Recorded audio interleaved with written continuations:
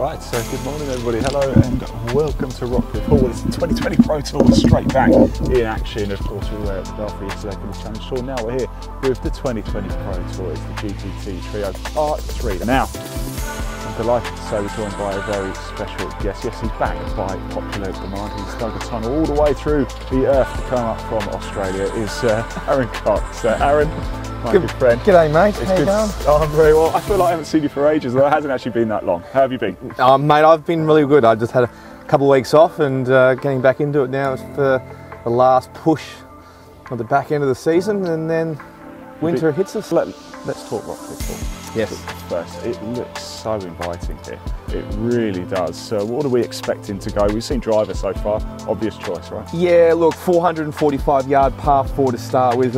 It's a brutal hole to start with because it's just daunting to look at the wide fairways, but those trees up the left hand side come in.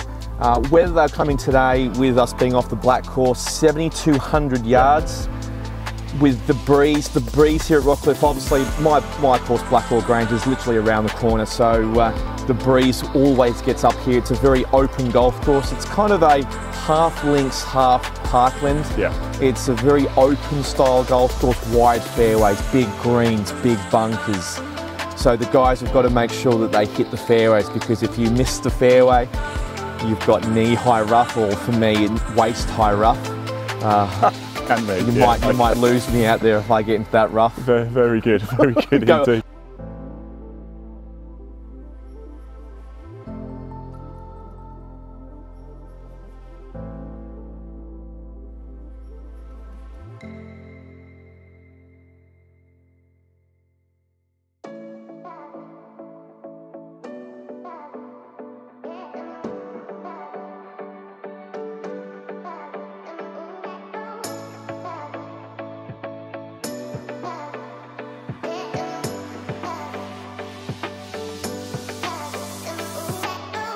I can tell you it was Lars Gustafsson who got the hole in one up at 12. He's playing alongside Aaron Cox. Unfortunately, we don't actually have the footage of the shot itself, but we do have coverage of his reaction live as it happened, courtesy of Aaron Cox, Roll BT. Lars, 11th hole, Rockliffe Hall, mate. What yardage did you have? I had 172 metres. Yep, and what club did you hit? I hit 7-iron. And where'd the ball do?